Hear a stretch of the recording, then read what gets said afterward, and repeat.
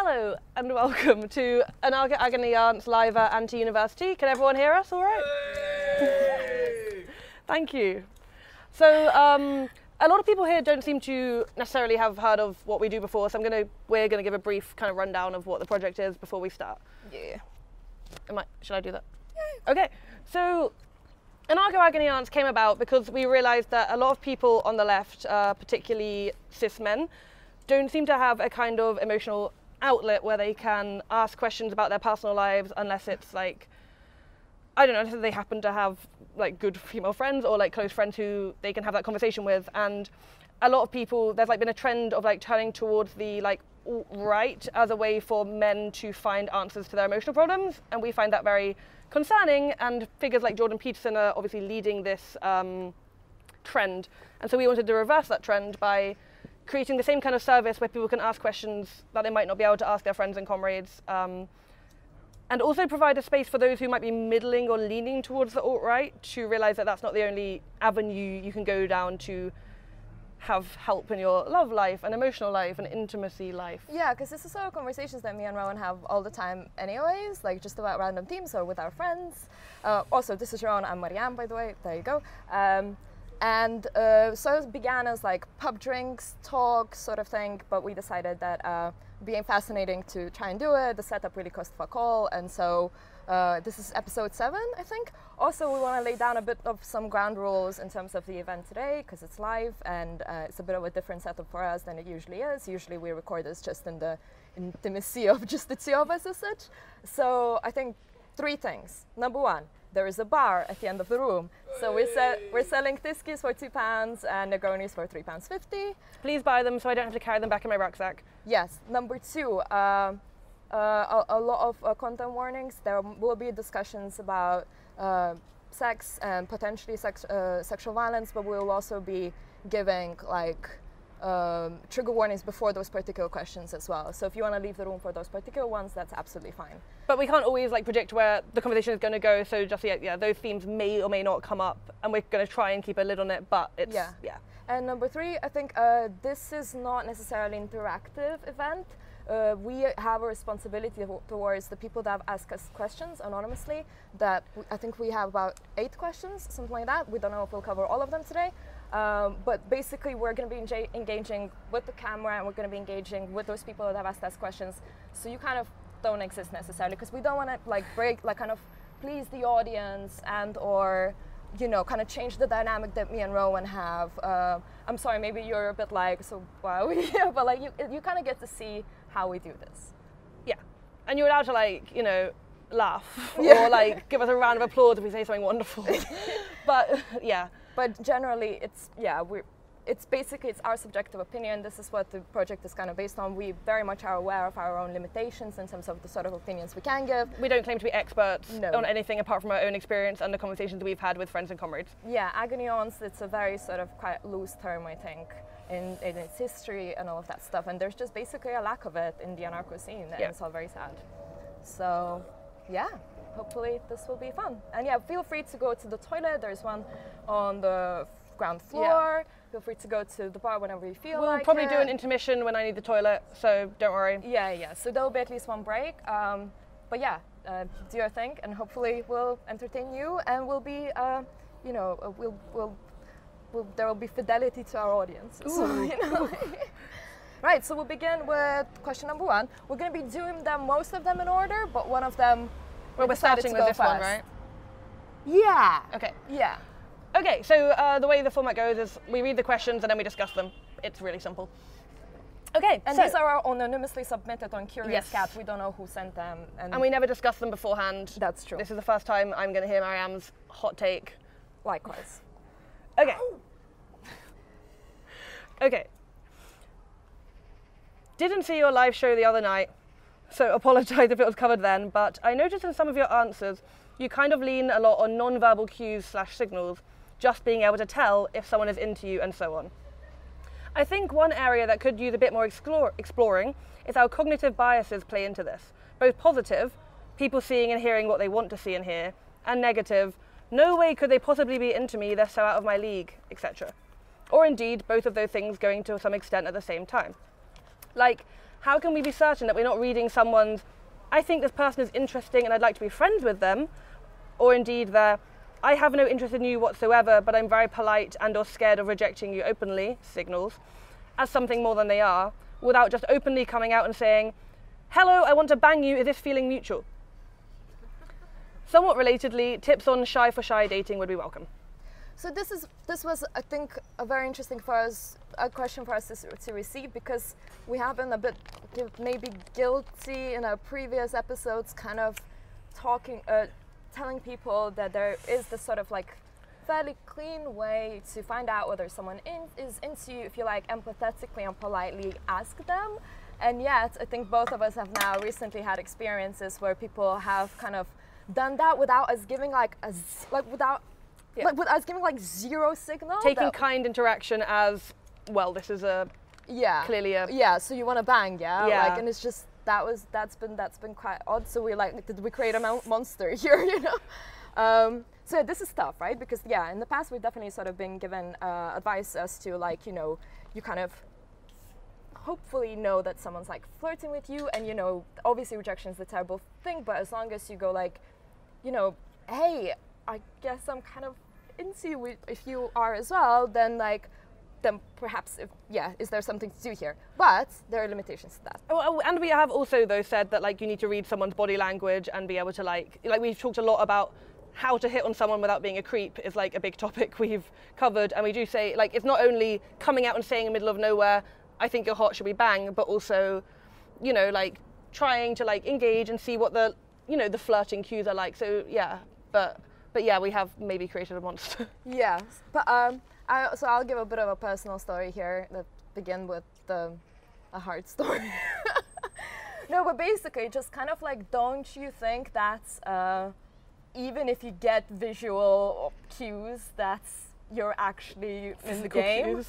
Yeah, quite. So, oh my God, this is so embarrassing. Fuck it. So a couple of years back now, well, I was squatting, everyone knows that. I was squatting for a good 8 years or so, and there was this one night, and we opened a squat, and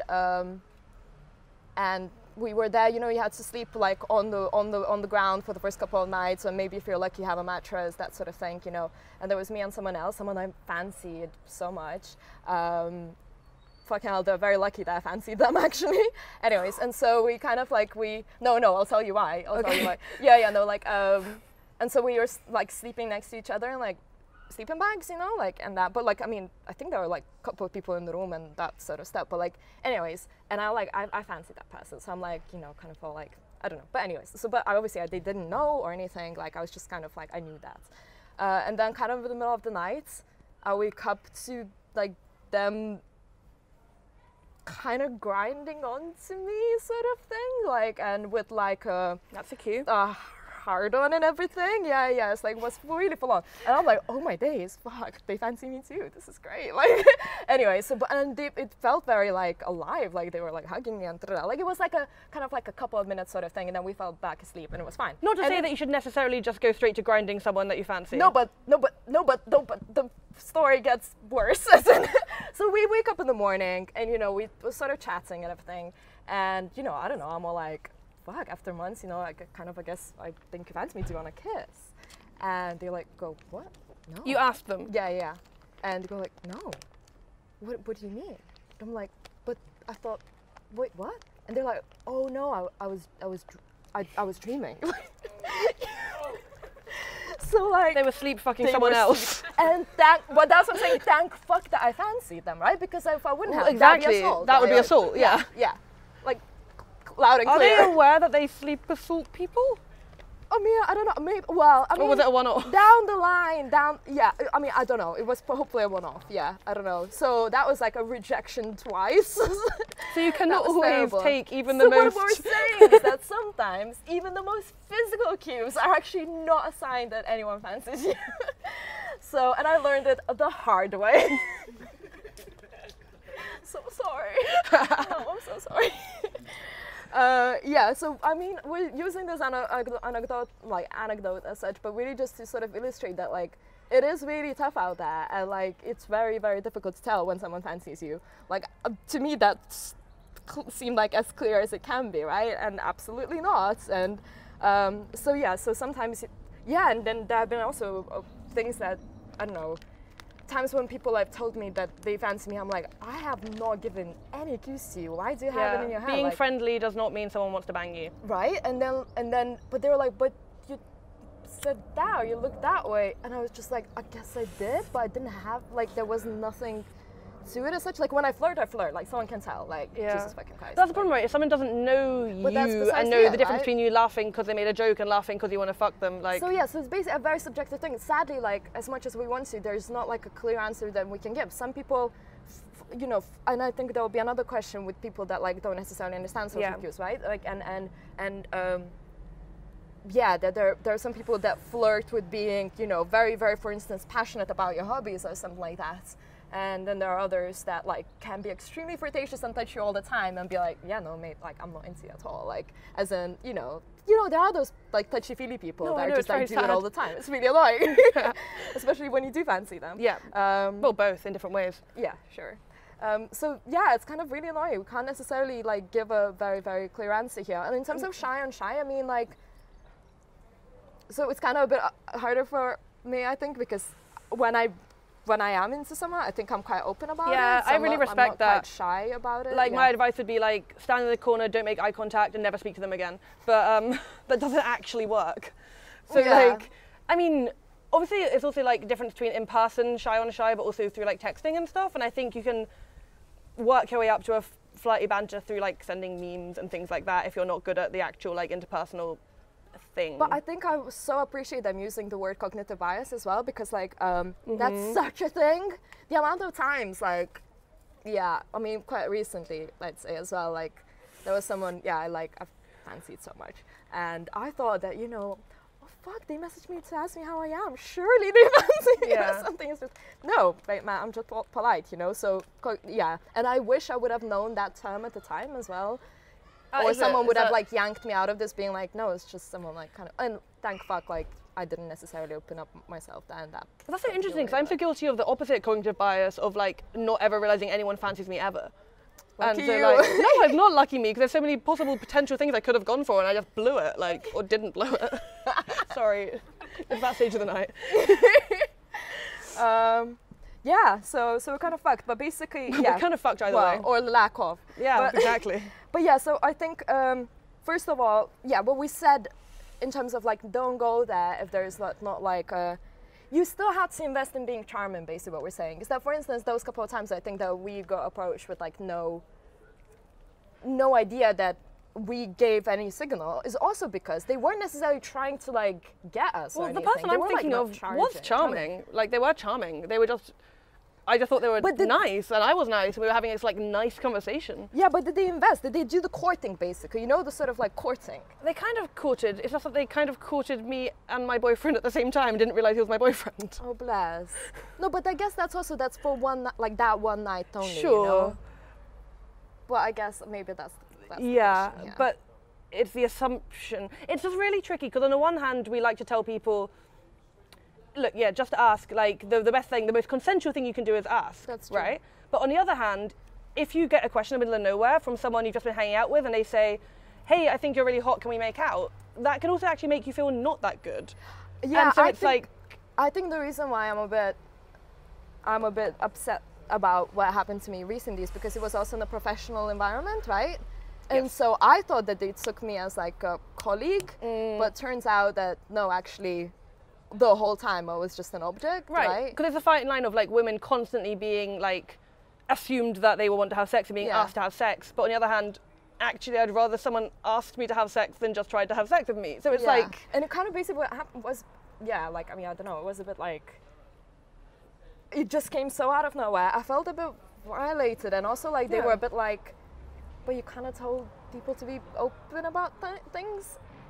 And, like, sure, and I guess you were kind of nice about it, and maybe because it was a professional environment, I took it, like, quite badly. I was like, I have not given you any, like, clue that was okay. But that's the thing, like, cues are cues, and it's really hard because also, like, people with different, like, you know, ability to read social cues maybe it and is stuff. Good, like, to just ask. Sure, as long as you're also prepared to be rejected. Yeah, because women are so subjected to like being hit on all the time as is, and it's just like, what are we doing? And now we're going to do it in like a really cutesy sort of feminist way, but we're still going to continue doing that. But I guess rather someone say like, hey, I really like you, can we make out, than send me a dick pic, right?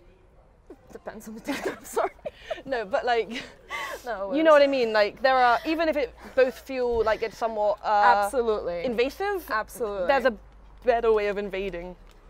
Yes, yes, yes. Well, I mean, yeah. Yeah, I think courting is really important, basically, and like making that person feel special. Again, also like if you are shy, like there is such thing as if there's two of you sort of in a party, there's that whole thing that we also mentioned before. That's just like it's you two against the world sort of thing. Like create that sort of environment, and we're both standing in the kitchen feeling awkward. Yeah. Like it is kind of like when we think about the experience that we had, maybe it's just also it's a bit like you create that environment where it's just like we two, both of us are shy in between all these extroverts, you know, and then there's a bit of a connection there straight away. Also, like a really good random tip that I have done at parties where I feel uncomfortable and I see that there's another person also standing and feeling uncomfortable, is instead of doing like, hey, how are you, and trying to small talk, like do a game or something. Be like, you're good at it. You're good open with like a shag, marry, avoid or something like that. Something that isn't about them having to talk about themselves, but like is I don't know, or like 20 questions, or like guess the celebrity or something, and like it's quite a good way of engaging with someone. For $1 million, would you do this? Yeah, a good way of engaging with someone without them having to like, so what do you do? Yeah, that's true. There's so many little like cute random questions you can just ask someone that were like are instant icebreakers, you know? Like my favorite in terms of texting is on a scale of 1 to 10, how's your day going?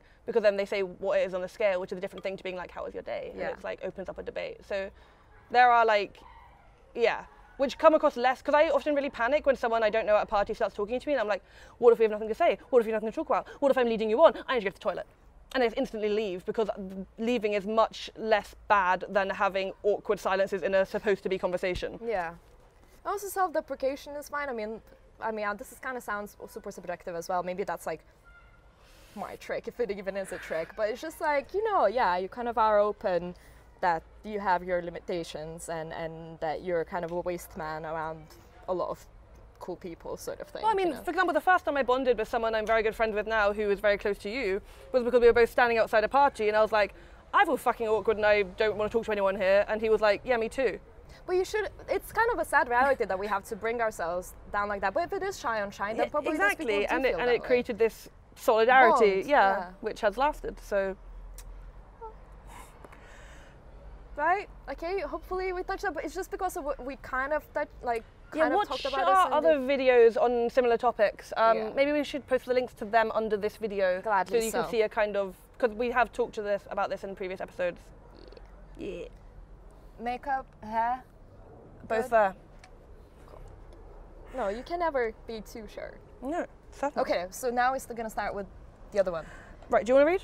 Yeah, we're doing it's the one at the bottom, so you can turn the phone sideways if you can't see. Thank you. Oh, this one's fascinating. It's a bit more theoretical, this one, but like, fuck it, I'm interested. I don't know if we're going to have not that we always have a good answer, but this one's a bit more. I prepared a deliberately bad answer.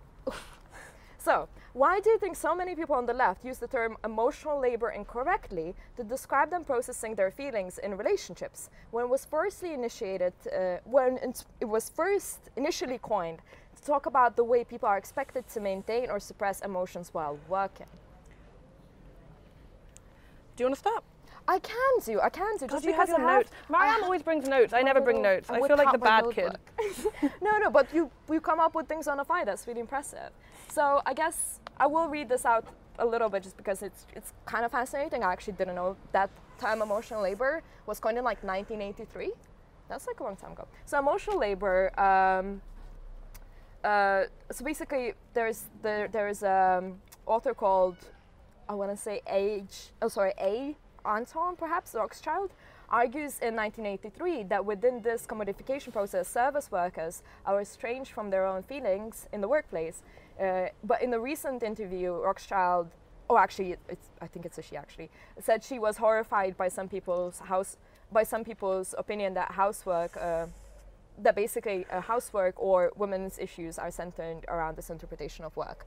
So basically, she wrote this whole incredible at the time, text about how emotional labor is a process that workers find themselves in, or it's an set of actions that workers find themselves in whenever they're having to use, I guess, rather than like physical labor, well, I guess literally emotional labor, whether that's in service industries and or care work, similar industries like that, or sometimes, I guess front of house industries as well, to remain at the job, to be better at the job, they have to create this other persona that is not real as such. And yet, I suppose in history now, well, in the last 36 years, we have this word has definitely found a new meaning. But that's very recent. That's like in the last, like I would say, 4 or 5 years, we've started using it like explicitly to talk about interpersonal dynamics. Yes, precisely. Yeah, and or really assigning it to mostly care issues and whether that's at home or definitely in relationships and stuff like that. And so I guess the person here is asking whether that's good politics. What does this mean? And it's fascinating. I actually didn't know that this term had such a long history. But what it means is that, and we're like kind of clued in people in the left, the fact that even we didn't necessarily know about this, that means like the term has now got a new meaning. Like that's I first came across its original purpose in relation to lush workers, and how lush workers are expected to not only sell lush products, but be like, oh my God, hey, how was your day? Let me massage your hands the second you go into the shop.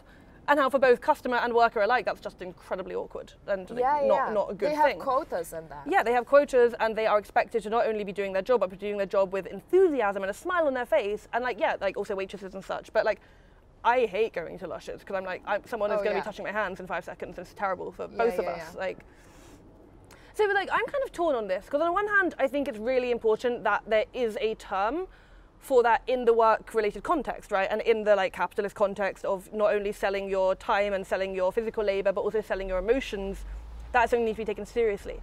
And yet, I feel like the fact that it has been appropriated by like feminist struggles, by like dialogues around like intimate like partner relations and putting the labor into both relations with a partner, but also with friendships and stuff like that, shows that there wasn't a term to properly encapsulate that, and that maybe that wasn't clearly a discussion that needed like pinpointing. Yes. And I think that's only a good thing, basically. I think it would be useful to make a distinction between labor-related emotional labor and interpersonal emotional labor, but I think both are equally important. Like, I use the term emotional labor to talk about friendships. I do think, sorry, I'm just doing a bit of a rant now because I have so many feelings about emotional labor. This is how it should be. I do think it's often misappropriated because at the end of the day, if you're in a friendship that you don't want to be putting emotional energy into, you maybe shouldn't be in that friendship. And I do think there is an issue with people saying, this friend is taking my emotional labor right now, but that in a way makes you a fair weather friend. Like, to be a true friend to someone, you kind of need to be there in the thick and the thin, unless you're just like a mate. I don't know. Well, also in relationships as well. Like, I mean, basically, I guess any person would be like, this is not really, it's not that someone else is taking a lot of your emotional labor, it's just that you're in a shitty relationship.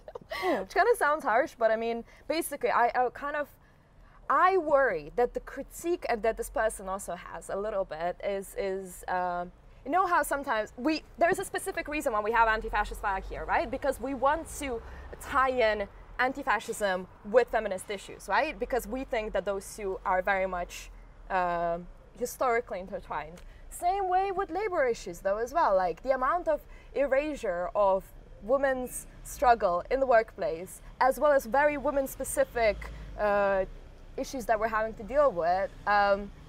You know, the fact that there are now conversations around that, yes, of course, fine, it's now like kind of has become a feminist issue. Like, I think that's something to celebrate. So I worry that basically the way that we're framing this, the way that the question was framed a little bit, it's just like, hey, mate, like, just kind of separate your like feminist emotional labor with like our Marxist politics a little bit, like, because it's just. See, I didn't read it like that. I read it more that they don't like that it's been applied to this, but not necessarily that they think that this is not an issue. I think basically the what has happened is that we have such a like poverty of terms, of dictionary, of ways of talking.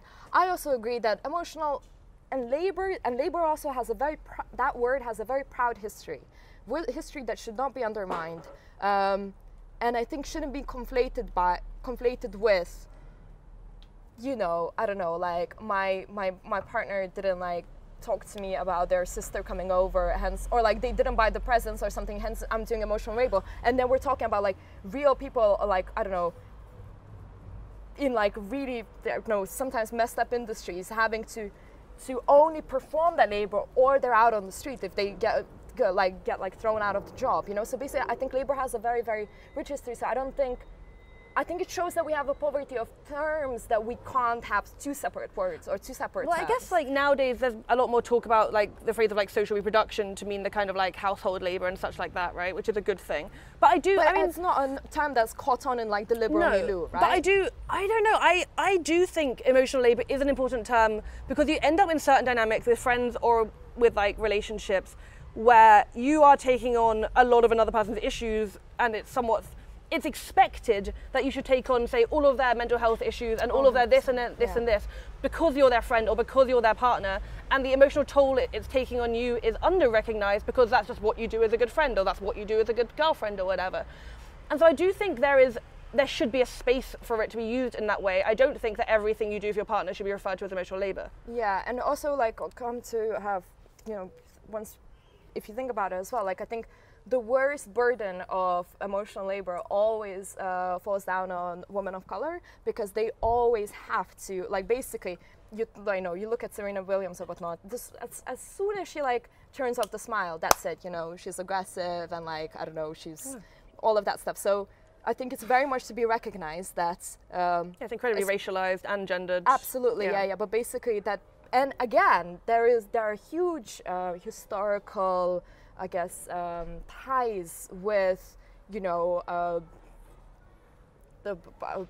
of conversations surrounding, you know, racial integration as such, and labor integration and loans and all of that stuff. So again, like all these conversations about, what I'm trying to say is that, like, I guess at first I was like, labor has this like Marxian proud history, and that is just like white and male or whatnot, and now we're sort of mixing in this like these different things. It's like, oh, feminism, or like, I don't know, racist issues and all of that stuff. But like, yeah, it's fine. The world has moved on. We are now talking about these things, and perhaps it is okay to then include, you know, like labor as a much wider, kind of understanding of what that is. I think so too. So I think I like fundamentally not disagree with the questioner, but I disagree with the angle they're taken towards the question. I think we could have a different time, just because, like, as I say, I think should be a real separation between like the life and death sort of situations that workers are going through if they get, like, I don't know, kicked out of house, and like a lot of, I don't know, I see like a lot of like rich celebrities or whatever being like, oh hey, I don't know, like my rich boyfriend, I don't know, like is not like washing up the dishes or something like that. Like, and I don't know if we should be using the term for both. Yeah, and that's why, like I said, like I think like the rise of social reproduction is a theory that people are engaging with to talk about the like care issues and the home and the domestic issues that come alongside any kind of interpersonal thing is really important.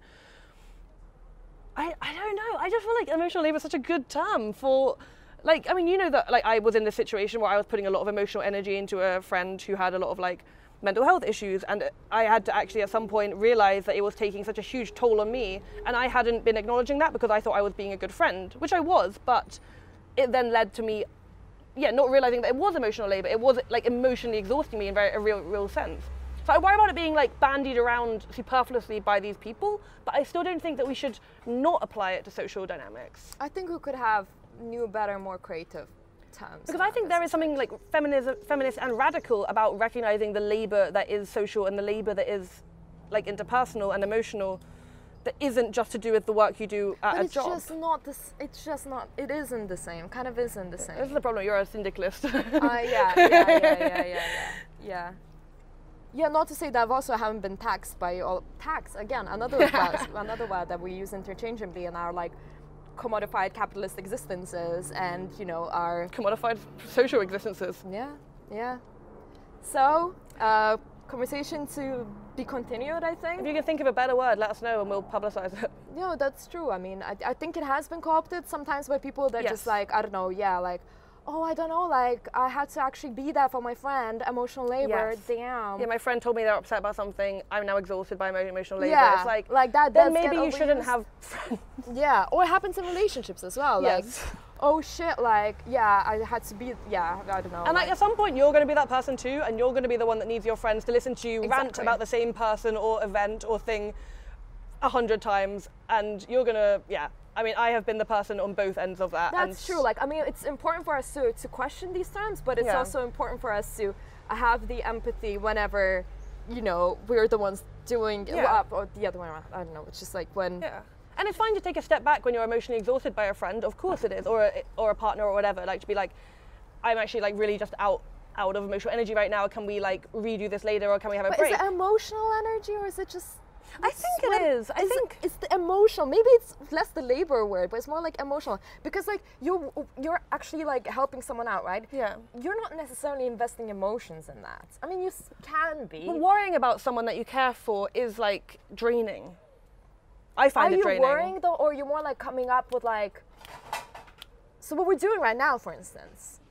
Yeah, this is Sometimes emotional it's labor. emotional labor. No, but is it? No, sometimes it is. Not always. But like, it's not the same say thing. like, for example, you had the same concern day after day after day, and you came to me and expected and wanted me to be there to talk you through it day after day after day. I think it would be fair to say that is friendship, and it's a That's good just thing, and it's what I friendship. want to do.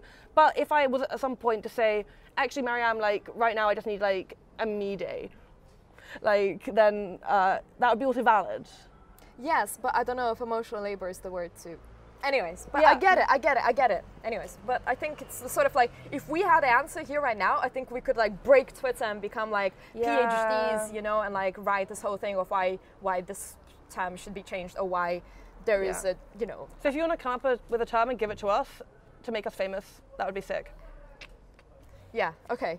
Fuck, have we been coming up with like definitive answers this far? It's kind of annoying because usually we're like this and this and this and this. Well, sometimes, I mean, we Well, could... I use the date, so I'm like, The I'm date? well, like 1983. Yeah, man, you're here that's with all the actual educational. information. All right, Hair. hair, Makeup. still there, So I all kind of of it's a good. bit self-aware because basically what it is that my hair is like actually too short to like put it up this high, and so I have it like clipped on. Yeah, but and it's I fine, worry- nobody can see the back of Do your I head. not have like a mullet thing? No, you going actually on? don't, which is Okay. annoying. I always get that when I... Yeah. Okay. Water. Question 3, I think. Yeah. What is your opinion on the trans/homo fascists that have been popping up recently, or any marginalised group supporting fascism or third position ideology? Woo! Thanks for an easy one. I had actually not Oh, heard about damn this it. because I'm not a good interneter. No. Look, it's basically. Well, it's extremely complicated, and I think I will caveat this to shit that like I am not gonna engage pretty much at all in terms of like issues surrounding trans issues and or race issues, because literally like not my conversation to be had. However, there is plenty of internalized misogyny as is, so we can totally cover that. So I guess the question is relating to, I don't know, some would say recent phenomena, but I think it's maybe has been made like a bit more popular just by the internet or whatnot. That there have been quite a few influencer types, I don't know, individuals that are putting themselves out there as such that would stereotypically be seen as coming from somewhat marginalized communities, and yet they are flirting with the politics of alt-right all the time. So, you know, I mean, I don't even want to do kind of examples, but like Milo. yeah, fuck it, Milo. Yeah, I mean that is a you know, a gay dude that is married to a black dude and like still is like fascist to fuck, right? So, and he's not the only one. There are plenty. Yeah, I kind of don't want to necessarily use examples like that because I don't want to necessarily class them as like certain things, or like whether they're suffering from the same issues or are there issues. I guess that's for us to be discussed as such. I So- don't really know enough about fascists. Well, you should listen to 12 Rules for What. I should listen to 12 Rules for What. Actually, so yeah, that's an awesome podcast. I do listen to 12 Rules for What, I might add. Yes, and Do you? I actually wonder, I wonder if they would dare to cover this. By the way, can I nick a cigarette? Yeah, of course. Sorry, thank you. It'd be good if they did, actually, because I yes. don't know enough about it. So, okay, so I have been thinking about this a lot, and as I say, I will kind of like refer to it more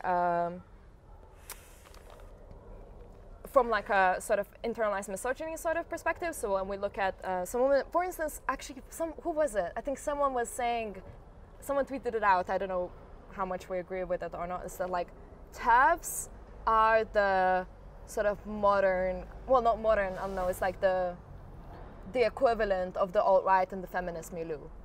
Well, there's a lot of talk on Twitter and stuff lately about how they're like apparently funded by alt-right groups or something. No. Yeah, I've been hearing this. Yeah, I don't know how it's true of like all TERFs, but some like roots have definitely got strong links with the alt-right movement, particularly in the US. Again, let us know if it's like fake news or whatnot. We don't want to like spread false propaganda. I got a nod, so I think it's true. I got several nods and a thumbs up. Yes. Can I raise a cheer? I'm kidding. Don't cheers for TERFs. No. What have we done? No. But basically, so I guess someone was saying like that is like the new sort of alt-right as such. Wait, I want to also read out a little thing that I wrote down about this. That was really just a bit of. So when we talk about internalized misogyny, and someone wrote it really, really well. Misogyny functions as an ideology or belief system that has accompanied patriarchal or male-dominated societies for thousands of years and continues to place women in subordinate positions and with limited access to power and decision-making. Aristotle. No, but okay, yeah. The original feminist. No, that's the thing. Aristotle condemned that women exist as natural deformities or imperfect males, and since then, this is what we have, right? This is why we have like that sort of. And as I say, like I know you were mentioning more like internalized homophobia or internalized transphobia, but like I'm just not going to go there. So I'm going to talk more about like our own perspectives. So I think since then we are still fighting that thing that we're like not good enough. And I personally come from like an Eastern European background where like still to this day I think probably my relatives are a bit sad I wasn't a boy. Like it's like a whole thing, but. Basically, and I think the reason why perhaps people do it like that, and I kind of get it because I'm trying to like sell out and like right now currently myself, I'm poor, I want to like have more money, not sell out, cash in, it's a different thing. But I guess Adam said it is, so I'm like, yeah, you're not throwing it out, you're bringing it in. So that basically you are just attempting to be closer to power, and historically power has been with like white straight men. But what they don't do, what I find interesting about like, for example, if we're talking about like female fascists, say, is that they don't try and be more like men. They try to go into a role of womanness that pleases men, right? In order like. So, but I say basically like a proud too much. girl. I'm so sorry. This is a different drunkenness that this keys with me, by the way. It's been fascinating. Okay, anyways, sorry. This is tangent. It's just what we do. We talk about. It's a living room conversation. You guys shouldn't even be here, but you are. Fine. Yeah, if you want a straight answer. Straight. Straight. No. My point was that a lot of the networks that we're talking about, like where these sort of, I guess, outliers from the stereotypical woke movement are funded by big money and have like very much, I don't know, cis white dudes around them that are like massively championing if they have that token person around them, and they will. And they will like do everything to like keep them, and so like. I mean, it even helps Tommy their Robinson cause is so like, much. I've got Muslim friends, like. Yeah, but basically, like, especially in the U.S. and like, I think it's more of a U.S. Phenomena than it is here. The amount, like, basically, the amount of money that goes into those networks, and so these individuals like receive huge. Payouts basically, so I think it is also material. Where it's are a all material the thing. fucking anarcho benefactors? Oh man, not a thing. Well, because we don't reproduce capitalism, so it won't be a thing. Could we just for a bit? Yeah. Yeah. So I think basically there's a lot of power there. There's a lot of money there. If you are an outlier, you found your thing. Basically, yeah. Imagine you could be like everyone else, but then you found your thing, and it's bringing you material supports. I can kind of see it, especially if you are really from an insecure background. I mean, again, like I bring in the. So you would just say that, like, for them, being rich and being liked is more important than being female, in terms of like their things that they're prioritizing, like gender solidarity is lower than like. We're talking about capitalism. influencers, essentially. Yeah. Not to say that there aren't plenty of people like in real world. I don't know, like we meet. I don't know, you meet those women all the time. It's just like, no, women shouldn't be a president, right? There are plenty of women that think that, or like women shouldn't go into high office, or women shouldn't be CEOs, you know. That happens all the time. Definitely where I come from, like back in Eastern Europe, it's just like, yeah, it's this whole thing, like it's a man's world as it should be. But it's also, I think, to bring in this quote, you know, that I just read out, it's just like, we've been subjected to this for thousands of years, so then it only recently, like really within our lifetime, we've been trying to like challenge this. But you get it in gross ways, right? You get it through like lean-in feminism as well, where it's like, be the chairwoman instead of the chairman, and like, you know, which I wouldn't call like fascist, but like the like pro-capitalist versions of feminism and other things, and like LGBTQ and particularly gay men. There's a lot of like visibility through corporate means that is championed, which is critiquable by us, I think. But also, like, I was just on my way here, I was listening to a podcast. Oh man, I feel really bad that I forgot their name to actually plug them. But not Labor Day, not maybe Working Class History, maybe not. But they were doing an LGBTQ special for the last few days. So it might have been them. So basically, it was about the miners' strike, and I think it's LGSM, so lesbians and gays for supporting miners. Supporting miners? Support the miners. Support the miners. So this was an incredible, I guess, marriage in the two movements, with the burgeoning marriage of the burgeoning movement of growth of LGBTQ rights in the 80s, as well as the huge miner strikes.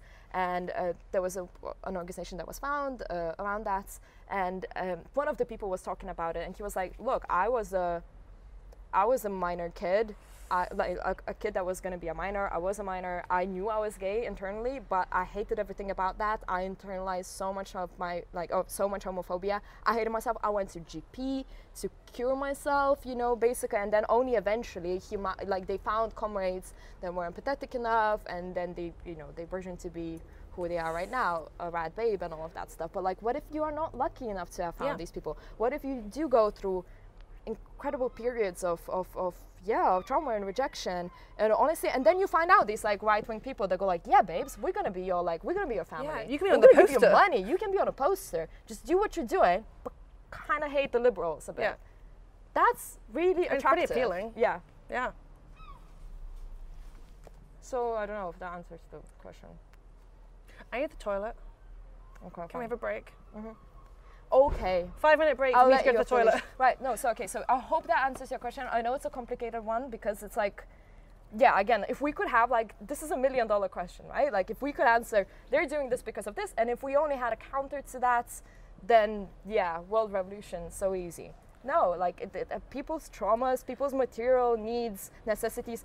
Thousands of years patriarchy, it fucks with us. And I do think, as people on the left, we need to like really seriously interrogate the reasons why women, why people of color, why like trans and LGBTQ people join the alt-right, and also not put it down to one thing or another thing or another thing, because there are probably a lot of complicated personal reasons to do with, yeah, financial reasons, but also maybe ideology, and maybe also self-denial, community. We suck at like creating community as the left. We're cold, we're all of the time emotionally unavailable. It's really very, very difficult for us to, I don't know, not difficult, but basically we have really fucked it in terms of being inviting a lot of the time. Yeah. Because we are elitist a lot of the time. So, and our like desire to keep every place safe and like not upset people rightly leads to a lot of people feeling scared of speaking, which is also why we're doing this channel as well.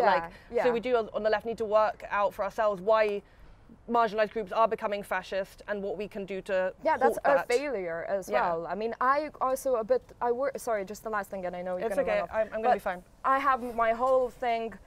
So I work in I try to cover the gaming industry from like a radical feminist person. Oh, thank you. I'll have to go back to it as well. But and I call out women all the time, way more than I call out men a lot of the time, because of like the sort of corporate feminism that we create, the lack of attention towards the women in the global south in terms of the creation of our hardware.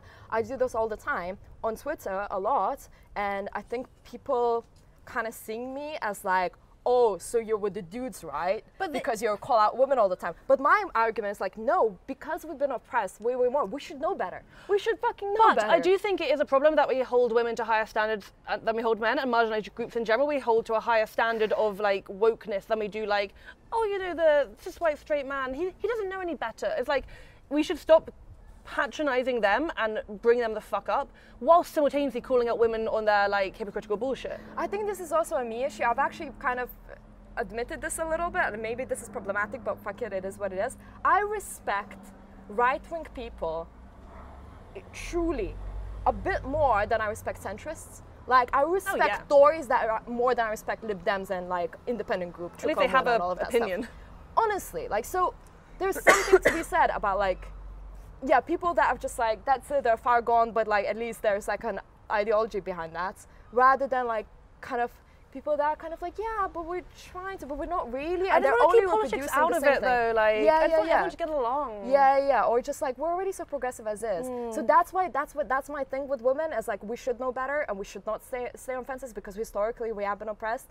And so yeah, it's kind of a bit of a, I think, but I do feel that perhaps that makes it look like, oh yeah, I'm like, produce, but I'm not. Like, I will fight right wing until my last breath, but it's just, but centrist, something about like that sort of like, I just feel betrayed by women. I don't feel betrayed by like cis white straight dudes. I'm like, well, they're just doing that asshole thing. And if a woman does that, I'm like, oh, but you could have been with me. Yeah.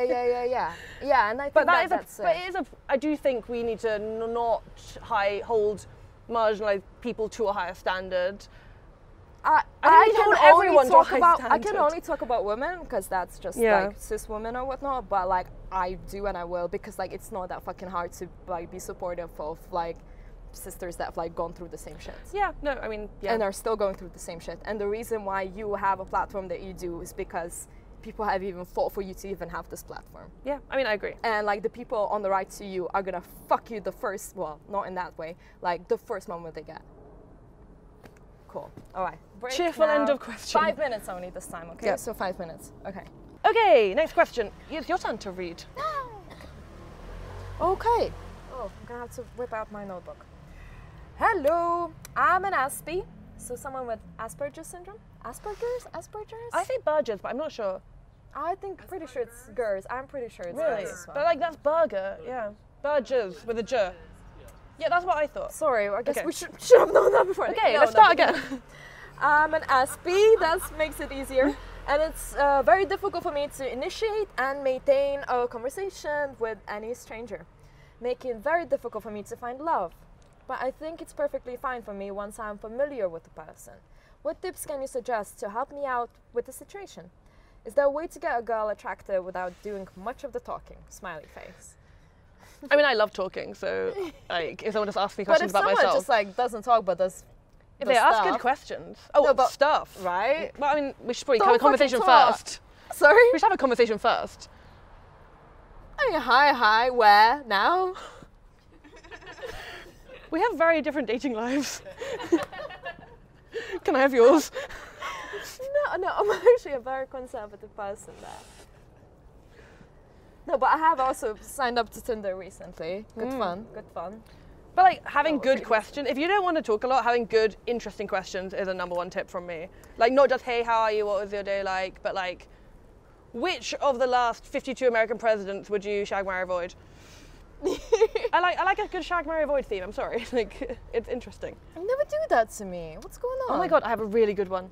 Can you do it now? Kind of, okay, but they're all terrible, that's the whole point. Yeah, fine. Okay, shag, marry, avoid, border guard, prison officer, riot cop. Thanks, wow, legend. Shag, marry, avoid. Is it not kill, shag, marry, kill? Yeah. Kill, definitely kill, sorry. Shag, marry, kill. On camera? Could we actually not get done for like threatening state officials or something? I mean, we're not monetized as is. We should be monetized, so watch more of our content. But yeah, if you watch our content, we could eventually get monetized. So. Yeah. So yeah, we're on 600 hours, and we need to be on 4,000 hours. So a bit more. Get watching, peeps. Yeah. Right. So sorry. Again. You can all do it. Shag, marry, avoid. Prison officer, riot cop, border guard. In your head though, because really this is for this is the sort of thing we would be doing if it was just the two of us. But now I'll answer. Okay. Shag, marry, avoid. Border. Kill. Border guard, riot cop, prison officer. Border guard, policeman. Riot cop specifically though. Riot cop and prison officer. I would marry the riot guard because they have quite a higher wage probably, like they're higher up in terms of the police. Capitalist! Love it. I mean, you've got to get something out of the relationship. So that's just that. See, I thought I would shag them because they're going to be super high on drugs and be really pumped and into it. No, that's the prison officer. So yeah, okay, fuck the prison officer. And then kill the border guard. Yeah. I mean, fine. I think I'd shag the I feel like riot I also cop. with that's just, to me it seems like the border guard is also like the closest actually life and death situation. So well, yeah. and prison guards. En masse though. En well, masse. it depends. Okay, it depends where the prison is as well. Like we're talking very much like Britain centric here. Yeah, I'm talking Britain centric, but like prison officers also like commit very specific assaults themselves that the others they don't. all Like, do, all right. but border guards don't like. Well, what's your answer? Shag a riot cop. They're huge bears these days, which is kind Yeah, of exactly. fucking- Yeah. Kill a prison officer, marry a border guard? They would take you places? They would take me places? I can like check in all of my like knives for free. I don't know. What's the perk here? What's the perk? I don't have to take my laptop out my bag and like ruin my beautiful packing. Right. Fair play. But basically, they're all terrible and they should all Die. See, neither of us had the sentence, so we're safe.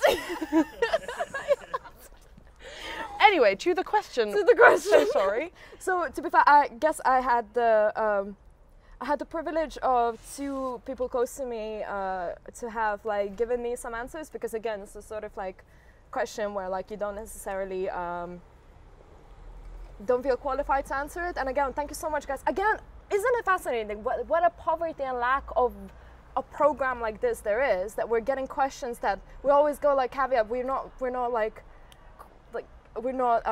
shouldn't be the ones answering this, but the way that I see Anarcho Agony Aunts also like in the future, in 5 years time, it's an umbrella organization. Yeah, with lots of different specific. With lots of different specific people like answering their own shit But to and be fair, supporting like, each other. we are able to answer it in as much as if I were to be hit on by someone with Asperger's, how would I want that to go? So we can be like the girl in the situation, right? Yeah. I'm also now going to be doing just teeny tiny of pleasing of the audience. Oh, do but it. just really just to not Please them. but like to explain. Pleasure them.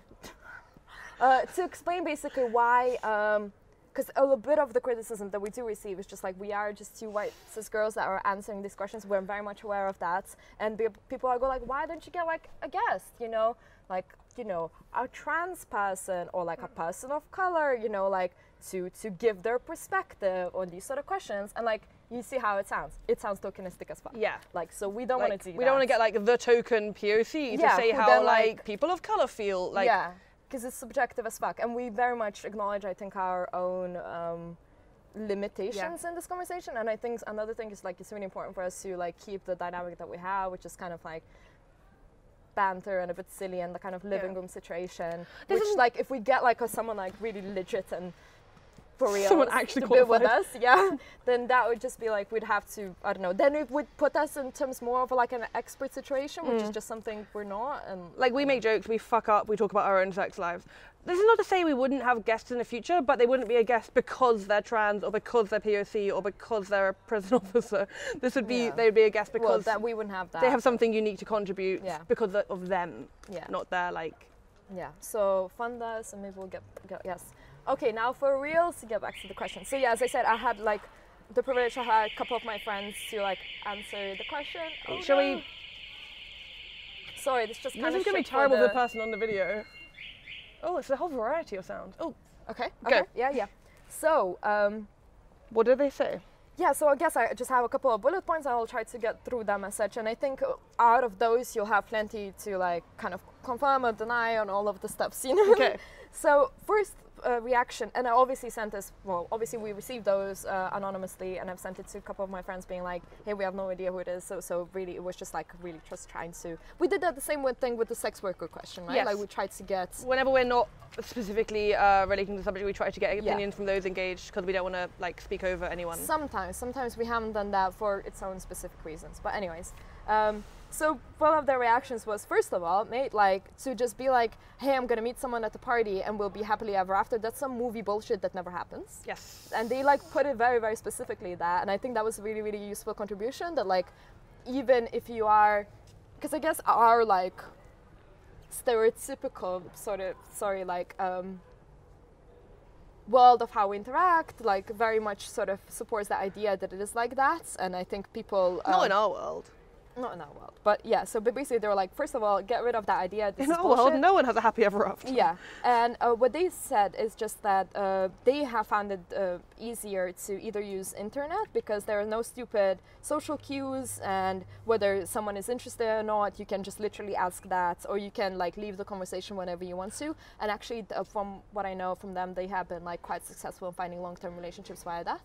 Can I engage with these point by point? Absolutely. Because on that point, I find that really interesting because one of the critiques of internet dating is that it's really hard to read tone, right? And someone who has Asperger's finds it in social situations hard to read tone anyway. So, like, without that added level of being able to tell from someone's like emoji or specific like use of a full stop instead of exclamation mark what their tone is, like, I'm just really interested by the fact that that's actually a helpful avenue, not a much harder avenue because of those cues. Those non-verbal, those written cues. Yeah, I think they also have really, which I found really, really interesting, that they're kind of like, hey, we don't need to kind of like live in the shadows. You can totally be like, hey, I didn't necessarily get that. Does that mean this or does that mean that? That's so true, and I'd much rather that. Yeah, that is actually really true. And then you can totally do that. So maybe that's a really good point, actually. If you don't know what someone means, ask. Yeah. Yeah. Yeah. And to be fair, we should be doing that more of that anyways. In every everywhere. conversation. Literally. But that's the thing, actually, in the really, I don't know how to say this. This is going to sound a bit like, the word is not, the word I'm going to sound is way more, the word I'm going to use is way more, I think, has more baggage than actually the word I mean in my head, but it's maybe my English or whatever, but it's a certain, maybe what the thing will come out from this answer is like certain fetishization or whatnot, but like what I'm saying here is that like, we have made up so many weird social cues that are not real, that are just like this like sort of peacock, like the paradise bird sort of dance, like kind of courting that we do as people that like are trying to play games, and something that fuck games. In our first episode, we said like fuck games. And I still fucking stand by that. And yeah, this whole like, you know, oh, are they into me? Are they not? Like, oh my God, they're not something. Like, I'm honestly, I'm 28. I'm too old for this shit. Yeah. Like, you either are or you're not. If you're gonna ghost me, then we're over. This is not a like hard to get situation. And I think that's such a that's a bit of a leftist. That's a bit of a leftist perspective because, and now I know that a bit from Tinder, man. Like, it's ripe of that bullshit. Yeah. Like, my God, everyone's like, you know, way too cool for school to have any sort of. If you don't text me, I'm going to assume you don't like me and get over you stat. Yeah. Like, I'm not going to be like, ooh, maybe I should try this. No. So it's a bit of a like, basically we have really fucked our own situation by like creating these rules that are also very much put on us by, I think, by societal pressure and pop culture as well. Well, women shouldn't be direct, right? Like, men should do the chasing. You should play it cool. Be like, oh, I can't meet this week. I'll meet next week. Yeah. Fuck it, I can leave meet tomorrow. them on red. If I like you, I'll meet you now. Yeah. Like, leave them on red. Like all of that, like leave them on red. bullshit That's just mean. It's just mean. It's just meanness and but that's the real world, antisocial interaction disguised as some kind of dating dance. And to be honest, fuck that shit. If you're gonna not respond to my text, you don't deserve my response. Like, but you say this and I say this, and we know it's true. But we are like a slit of a tiny minority out there. The real world outside of our milieu is fucking crazy, man. And I've kind of dipped in and out of it. Like, I'm fully in right now. Remember we went clubbing a little bit, like, and we kind of noticed how it is out there in the real world. We did a IRL investigation into the dating habits of people in London, and it was regularly sad. We do this. We basically, me and Ro, what we do, like we dress up like real people would, like, you know, boobs up, short skirts, and we go like Dalston, Old Street, just to see how it is, because we take our job really seriously. We're Anarcho Agony Aunts, so we go out and we see what's up, you know, and we spend way too much money on cocktails, money that we don't have, but you know, we have a coffee link attached to all of our videos if you want to fund this. You just go, like, it's literally just like buy us a Tisky. I think, okay, we have now made about £30 out of this project, so that's amazing. As in, like, £18 it was on the last show. We got sent a bit more money, so that's good. But I mean, yeah. No, we're still sharing. Please. But basically, yeah. So out there, it's terrible. So we massively appreciate that. The whole play with social cues and bullshit is so fucking real. Like, it's just. Yeah, I have no time for someone like. The whole like being mean to keep them keen. If you're mean, I don't want to talk to you. You're mean. If you're mean, fuck you. Yeah. Don't be mean to someone you fancy. Like, don't be mean in full stop, but particularly to someone you want to like have the sex with. Yeah. Like, okay, so I'm like only like a line and a half. Okay, sorry. Yeah, next one. So another thing. So internet first, and from the other one was like hobbies and movements. So like, so basically, if you're, you know, because if you're really interested in, I don't know, World War II planes or crafting or particular law, you know, or maybe you're like really obsessed with this particular social movement. Basically, what I obsessed is the wrong word, to be fair here. Having a passion. My understanding here is that, as again, like a certain expression sometimes of someone who has Asperger's syndrome is like a real generosity of time towards something and like real passion to it as such. Yep. And so like, yeah, engage with that, all that. And yet straight away they said, well, like, yeah, but don't do it just to like go get laid, like, because that's fucking weird, and like, don't do that. But also, like, I'm part of this Facebook relationships group called That Relationship Sounds Exhausting, and it's very interesting because people post about their relationships and get advice. It's like kind of what we do, but as a Facebook group, but not as good as what we do. So it's like normie.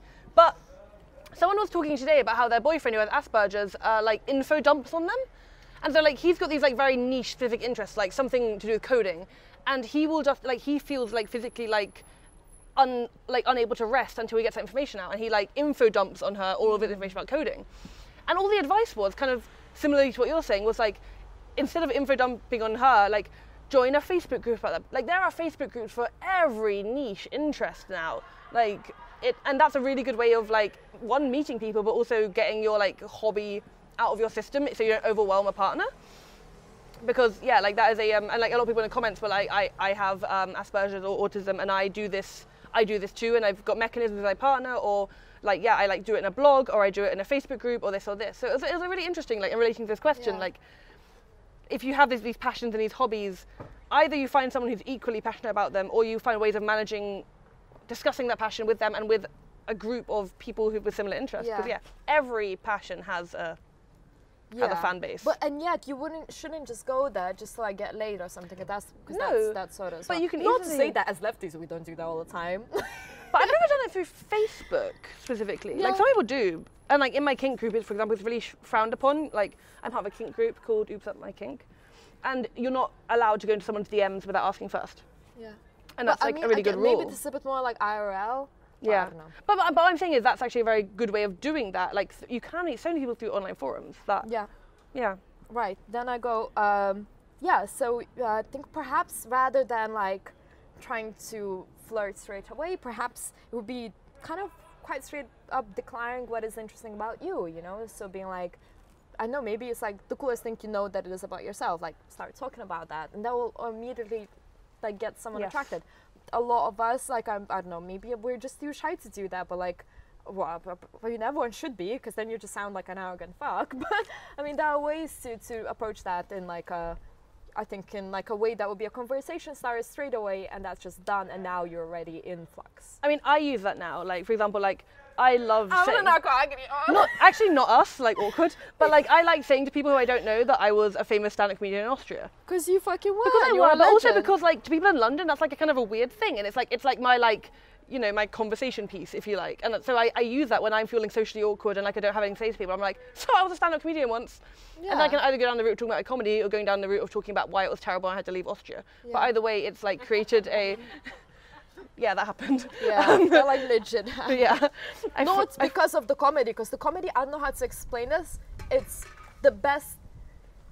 It's basically Anarcho Agony Aunts, but it's actually funny because it's Ro and someone else doing it like in a really, really funny way. Like it's superb. You should check it out. It's called Tolerant Alice, and yeah, but it went sour and I had to leave the country. But either way, there's like it's my go-to like fun fact about me for a stranger, and Yeah. it works every time. And so like yeah, that's actually really good advice. Another thing is like people like being asked questions and listened to. So, you know, again, when we talked about the little games and Yeah. a bit previously, but just like there are quirky things that you can just like ask straight away that like are also like beginners of conversations, or not only ask but also, yeah, just put out there. Yeah. Such, I mean, this kind of requires a bit more of a rehearsal, I suppose. Like, but what's your favorite dinosaur? oh my god, I'm already into you. What's your favorite dinosaur, Mariam? I think it's the one with like a really tall neck. Is that And Brachiosaurus? tiny head. The because- vegetarian one. That's Yeah, like, yeah. I think it's a Brachiosaurus. It's the tallest one. I'm 'Cause getting a really nod. It's small a- and I have big Yeah. head, so it's like the opposite of me. Cute. All right, I like it. Yeah. Okay. Yeah, and then basically they really, really talk about like even if you think someone is into you, verbal like consent is great, and if you are worried of misunderstanding, asking again is perfectly cool, and it's it's absolutely fine. But to maybe, I Yeah. think one of the things we need to discuss with this and also with We've Created a Monster thing is that there's different ways of asking. And I think that is actually quite important. Like, rather than like, I like you, can we fuck? There's like, I've really enjoyed this conversation. And you see what they say. Yeah, or yeah. like, hey, like that was super funny, like you're super funny. Like, honestly, around like a lot of my notes for that particular question in terms of us creating monster actually came from a WhatsApp conversation. Yeah. And something that you said, which was really, really perfect. Like you said, surely the better question to ask would be like, hey, maybe perhaps we click tonight. Would you think that? And you said that was Yeah. really, really cool. And that's the sort of thing that perhaps could. and be there's the thing, because when we utilized, say like ask and be direct, we don't mean I like you, can we bang? We mean yeah, we and mean that's like that's what Yeah. happened to me. And this is the understanding that, like, not just applying to you, but applying to a lot of our questioners, I think, has happened. That, like, yeah, there Also, is a I way think of... you're a really nice person, by the way, if you're watching. Yeah, I really and do. thank you for bringing this question. Yeah. But, like, yeah... No, the person that actually did that to Oh. me. 'Cause Oh, I that think they might be- person. Oh. Yeah, of course. Other than that, you're an awesome It was person. like, you know, it was a hit and a miss. It happens. Yeah. But, like, yeah, there's a way of being like, yeah, I think we really clicked tonight, or, like, super funny, we should hang out again. And you can get a vibe from those kind of questions without going straight in for the jugular of, like, let's funkular. You know, like... Legend. I'm so sorry, everyone. Okay, and then the other person, now moving on to them, is just like, luckily they've been happy, like they've been lucky enough to kind of get approached themselves, but they were quite open about them being available.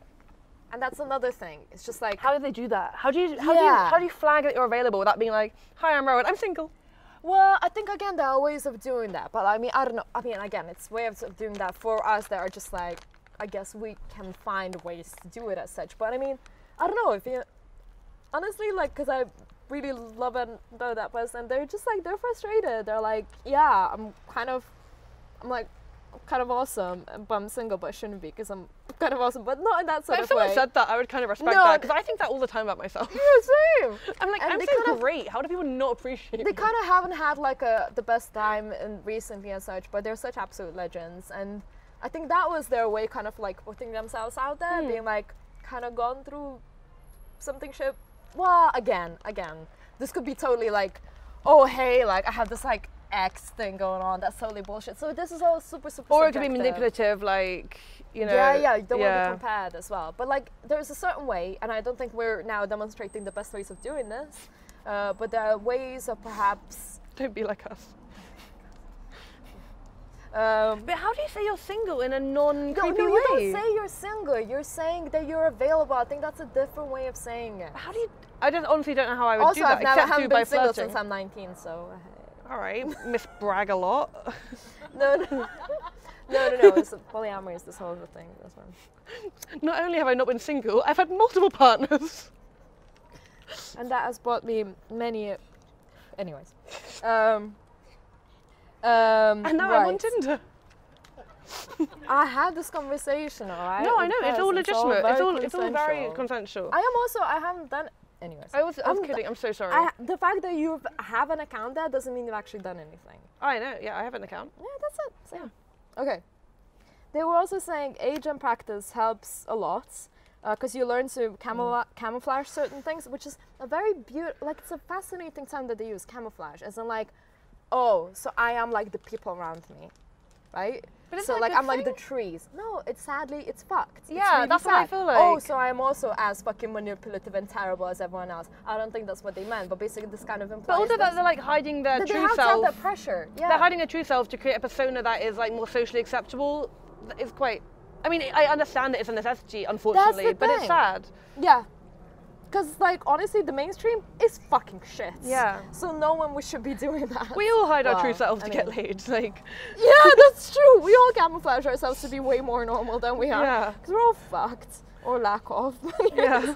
But anyway, so yeah, as you age, everything that feels so crucial at the time becomes a bit less intense. I don't know if that's helpful as such. I know, again, the age of you, the person that's asking the question, as in, like, you will... Again, with a lot of mental health, something that I heard or found is just like we create, and that was a beautiful analogy that someone said. I am not going to be able to give justice to it, but the way that one should be seeing mental health sometimes, perhaps, is like it's like a slope to ski, and then there are certain I guess paths that have already been made as such, and it's very difficult to get out of those. And so that's how I see also my mind. It's just like it kind of falls into certain patterns. It's a pattern, right? Yeah. And so it's very difficult to get out of that. And so my anxiety goes like, okay, this and that means that, and that means that. Okay, I'm in the pits now. But sometimes if you can just basically, I think through hit and miss, if you find that you kind of break out of those things and things are a bit less intense, because it's just like a lot of the time basically you realize what was like the pits actually is not as intense, and it's actually not the end of the world, then like you can actually go the other way, or it's actually and also that the potential thing is not also like the highest stakes. Like if you get or do not get that person or that thing, that's also not the end of the world. Or like, rejection as well. Yeah, exactly. Rejection is not the end of the world. Like, and that's a really important lesson to learn. I think that comes with age. I was going to say, no, I was literally about to say that's something I think you've learned better than me, and that's why you're better at actually hitting on people who you fancy than me. Being because, rejected. because you are less scared of rejection than me. Yes, actually. Like, that's true, yeah. Like, I am so terrified of rejection that I will not put myself out there. I just won't. And I've always said this to you, that something I really, really admire about you is that you do put yourself out there when people you like. It's just a bit of a like... You know, it's like I would regret it if I didn't do the extra mile. And I don't think I've ever done it in a creeper way. Tell me if I have. I don't think I have. But it was weird. I was just like, I always like send that extra message. Yeah, and I always give you the advice to do that. I'm like, yeah, tell them how you feel. Yeah, what have you got to lose? But I don't do it myself. Yeah. Like. Yeah. So. But I never regret that I did it, because I don't think it was in any way. It was more like, oh, should we meet again? But that's I really respect that. Anyways. And as well, though, to be fair, they also, always say socializing can be very taxing, and a lot of it is bullshit, really is. As in, like, the framing of your question was very much like, how do I get things in, like, a social situation? But, like, a lot of it will be taxing, and, like, finding ways to get out of that particular situation in, like, a big room. There are so many avenues these days to do that, and it's fine. But also, like, it depends on your, like, friendship circles. Like, do you get invited to big parties? Do you just have smaller gatherings with the closer circles of friends? Like, how are you meeting people? Like, the rules all annoyingly differ in these different situations, right? And there are plenty of Facebook groups these days as well about this is what I think, as well. Like, even about just like, support for people with Asperger's syndrome. Absolutely. And you can totally, like, thank you so much for posting this to us. But, like, there are also plenty of, like, more specific groups to address this. Yeah, but it's cool that you brought advice from people like who relate. I think that's was a really good also framework for the question. Yeah, yeah, thank you to them. Yeah, thank you. And I hope I gave that justice, because they were like, we're gonna fucking watch this. So thank you. I'm sorry for veering off the question a bit more in the beginning of the question. Yeah. We just needed to know whether we'd shag a riot cop or not. All right. By the way, there are like smirks in the audience. They're not just dead. They do actually smile a bit. Not dead. Okay, next question. Is everyone okay? Anyone need a break? We all good? Cool. Okay. Aw. Ancom Wobbly, married to the love of my life.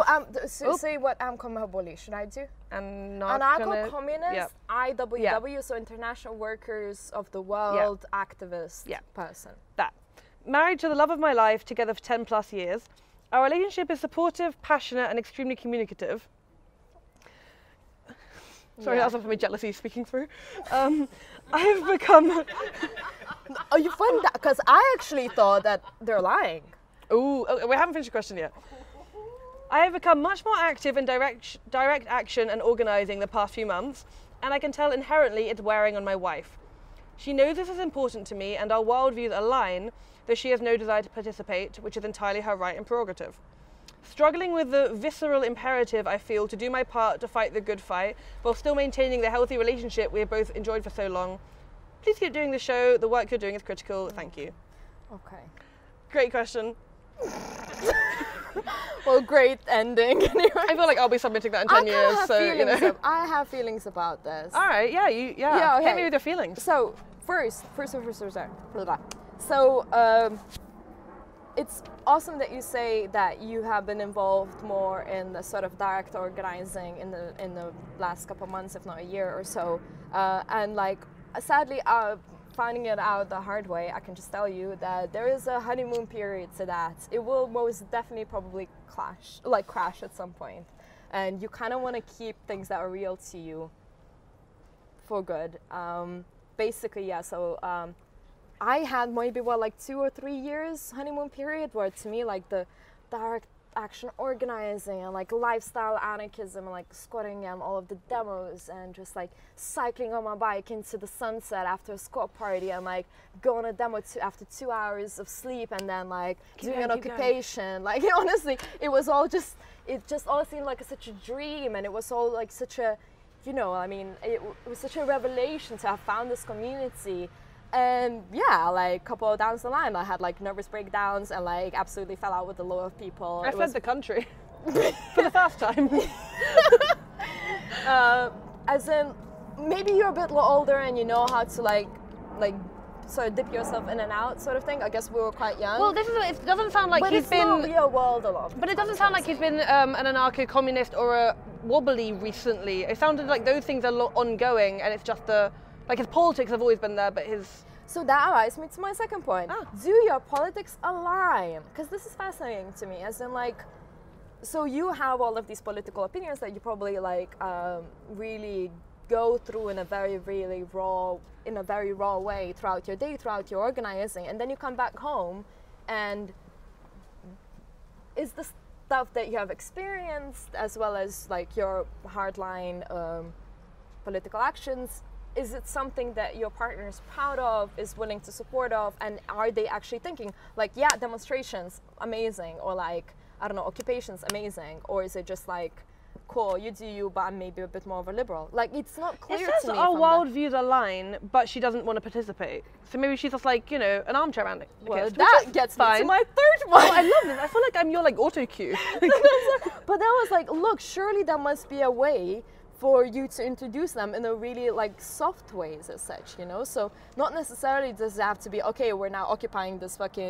the workplace or like we're doing this like hardcore stuff, like Clapton games. I mean, I'm sorry, we sometimes use this as just like la la la la la. But so Clapton is like CFC, an amazing football club that basically is as a space for joy and celebration. There's a football club is like very, very explicitly anti-fascist and all of that stuff. But it's full of joy and politics, but that's not organizing in politics, right? No, it's just fun Saturday. So, okay, so what we're trying to say here is that basically you don't necessarily have to have your partner be in those spaces of you doing the actual politics, but they can be still very much lured into the sort of the rewards that you get out of that sort of political organizing. And I mean, I will use again a gaming analogy, right? So again, I've also heard about these sort of types of relationship dynamics where someone is really, really into gaming and like is like a really like hardcore gamer, and then their newly found partner just isn't, just like is not into it. Tell me more. No, but like, well, yeah, okay. But I think there are ways of sorry, of, for instance, you go to the loading bar together, which is like a pub that is gaming themed in London, and then you have a night there, and or you just go to some like random like gaming tournament that also has like a gig on the side, like that is also like very much a mainstream event that doesn't necessarily have that much gaming. Like there are a lot of like fighting games tournaments that like have grime gigs on the side of them, or esports events that have like lots of cool like kind of like celebrity sightings in them, and or arcades that also have, I mean, I don't know, there's plenty of like couples that just go to arcades as like a funny cheesy date.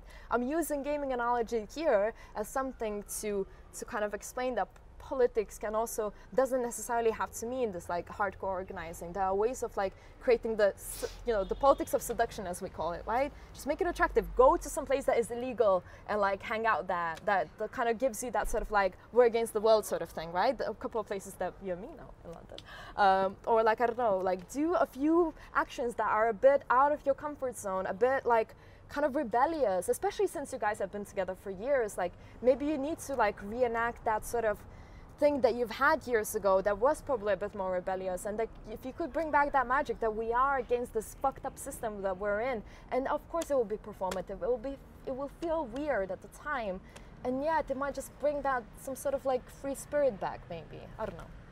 I agree with everything you said. It's just I read the question like really differently. Ooh, so that was really interesting. Bring it. Because like my impression was not that maybe I've got it wrong, was not that he wanted to like get his like wife more involved in organizing, but more that he wanted to try and figure out the balance between like being there for his wife who is political but maybe not active, but also doing his activism himself. And so like my like relation to this in my head was like, when you're dating someone that doesn't really go on demos but does maybe politics in a different way through like blogging or I don't know, just like reading books and talking about them, and you want to go on a demo, and I also think that's actually really okay. Like if you want to go on a demo and you've got like friends and stuff there as well, like I don't think you should, like your wife, and you didn't disagree with this, but like I don't think your wife or anyone should feel obligated to go there and enjoy that thing just because that is your way of expressing your politics. Because I think there's lots of different ways of expressing your politics, and unfortunately he hasn't talked about the ways in which his wife expresses her politics, except for saying they have the same worldview. But maybe, okay, so yeah. So last little thought, I don't know, it's just like, again, it seems to me like they have an issue of guilt, right? So I wonder if the thing that has affected the relationship has been like a less time spent together. So if it is a time issue, then that's really interesting, because on one hand, I want to be like, hey, so you should just have a conversation about like, you know, some sort of scheduling in terms of timings and all that stuff. On the other hand, I want to say, it's actually a conversation I had recently with someone. Just because you're spending some time on this particular thing doesn't mean that you wouldn't be spending that time on, like, for instance, like your sick relative, right? Like it's just, or something that you would feel really, really obligated to do. And that's probably how this person is feeling, is that they're really obligated to do this.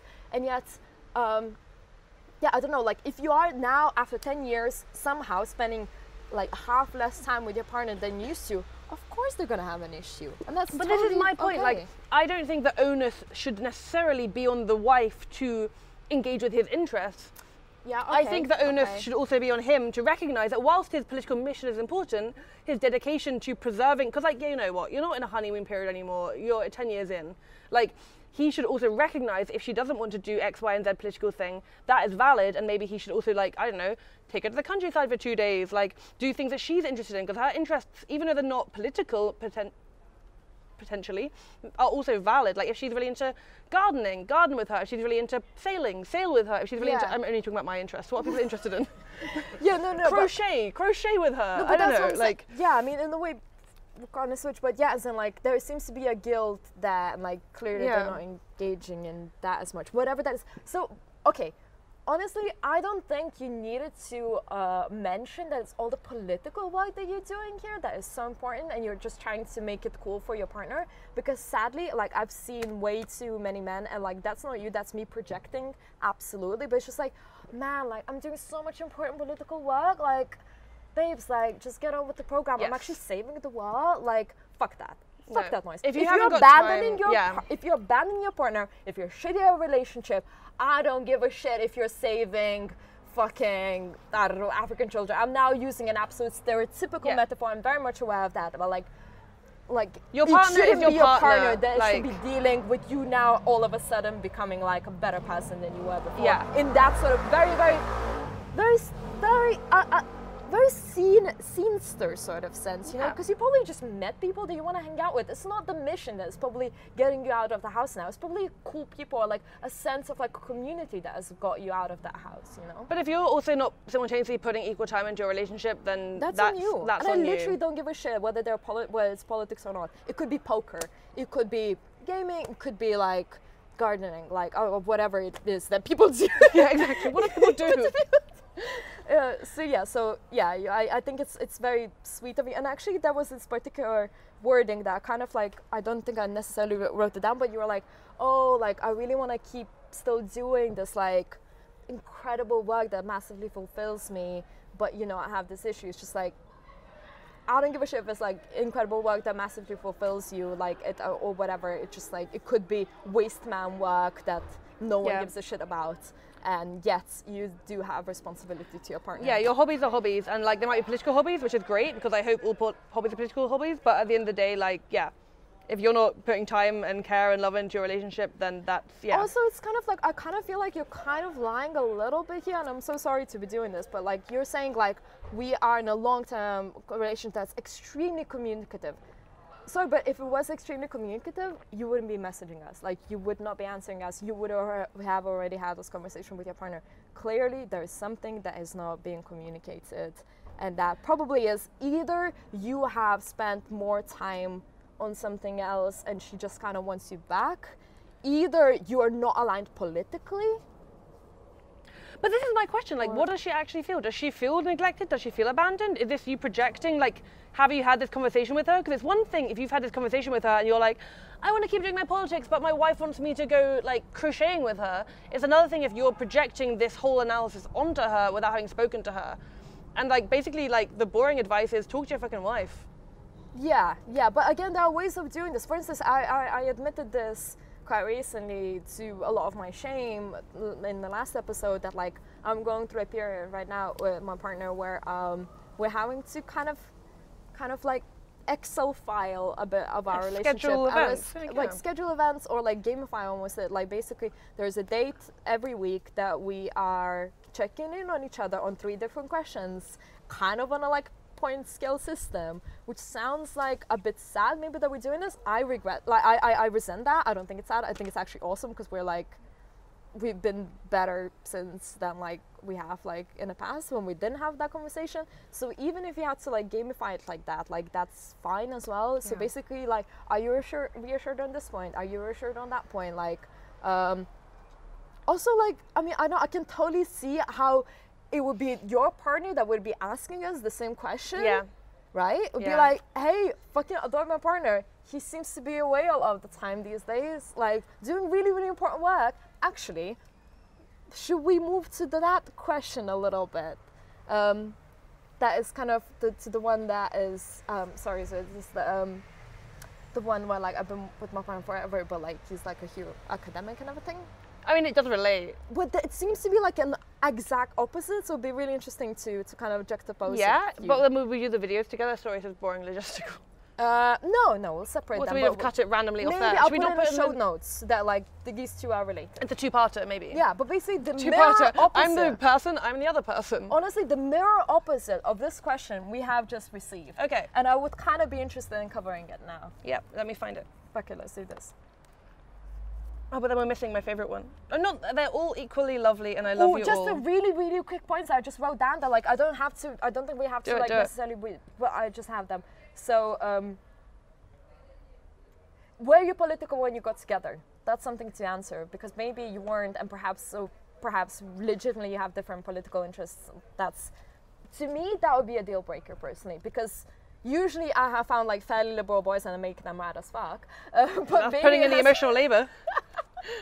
Right, political labor. I don't know. Yeah. But maybe to happen the other way around, which is kind of something. But like, we shouldn't assume that she's not political, because he does say we have similar worldviews. She just maybe doesn't want to go to demos, which is also fine, because you know what? Most HME demos are boring as fuck. Absolutely. Not to say that we shouldn't be like Hong Kong I'm not saying style, we man. shouldn't be doing them. Fucking snap. But if she's like, I'd rather like make sure we haven't got bindweed in the garden and go on this demo, I'm not going to be one to judge her.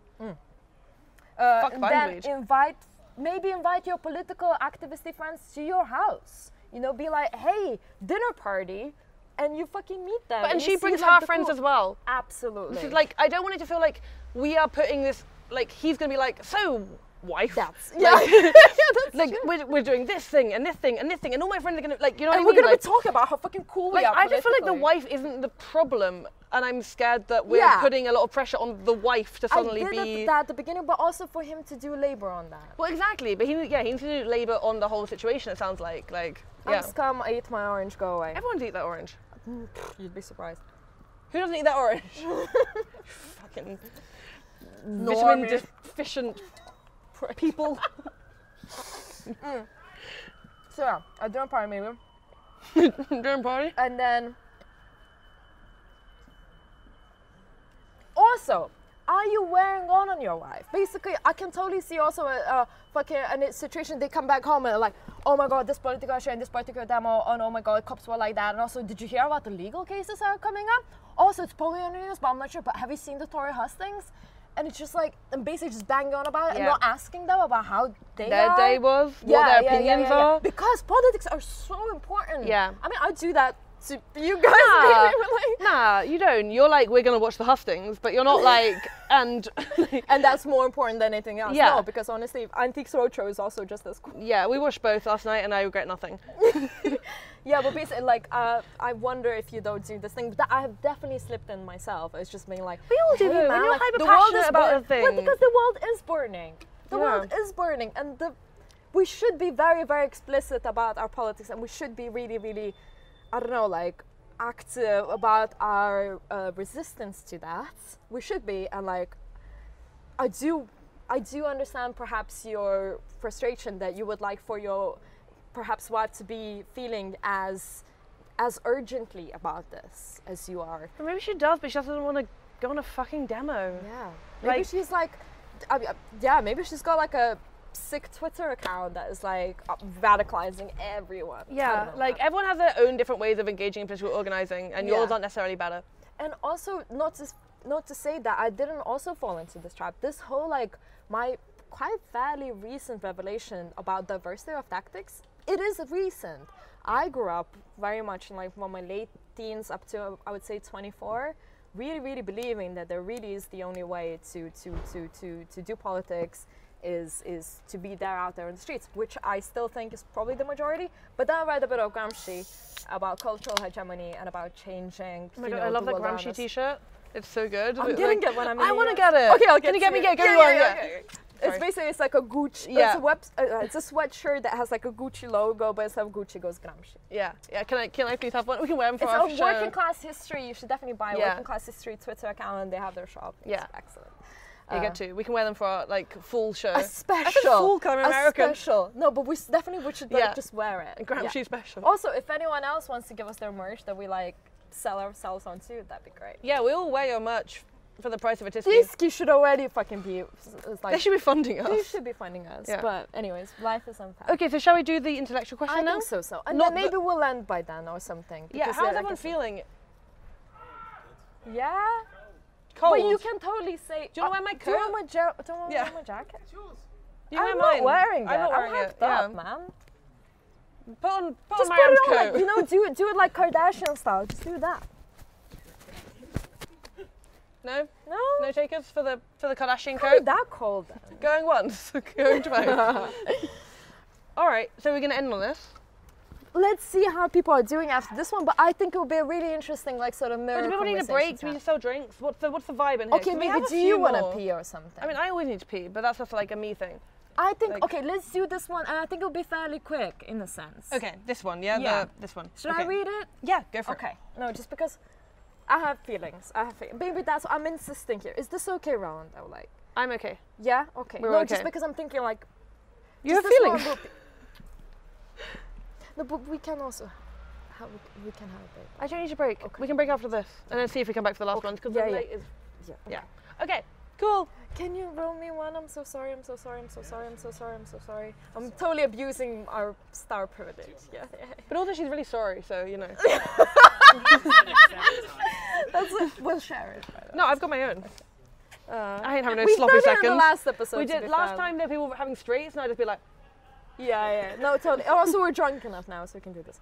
Okay, so this is the sort of mirror opposite, but I think it's fascinating. Hi, I love your guys' channel. That's lovely. I'm going to try to hyper simplify my question for the sake of not sending you guys an essay. I'm a cishet woman, I guess, in a long-term relationship with a cishet guy. As the years have gone by, it's become more apparent that we differ in terms of our needs for an expression of affection and intimacy. Emotionally, for me, I really need and love to give and receive affection and intimacy, but he has far less of a need for that. We're still very much in love, and he's happy to accept the affection I give, but makes way less of an effort to do so himself. He's a very dedicated, serious, intellectual type who is always worried he's wasting time if he's not reading 8+ hours a day. I'm not laughing, or you're laughing. working on a project, which I love and admire about him, but it often makes him very emotionally unavailable. For example, I'll compliment how he looks all the time. He tells me I'm pretty, etc., like maybe 3 times a year. We have sex like once a month at most. Good foreplay has become rare. And he hardly says or does sweet things for me or pumps me up anymore, etc., etc. It just makes me feel sad and a bit taken for granted as a romantic partner. I've spoken to him about it several times, but he always seems to slip back into this. Have you guys dealt with similar situations? yeah.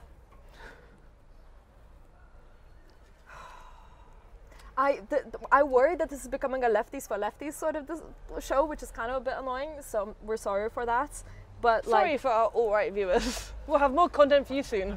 we are actually doing an incel special soon. Yeah, we are. So Yeah. stay tuned. Yeah, incel. Yeah. When we say incel special, it comes with lots of empathy. And all that Empathy. stuff. Yes. Yep. So I heart insults. I honestly I started making notes on this, and I was like, I can't do this. I have so many feelings about this, and I don't know if I will necessarily be able to even express those.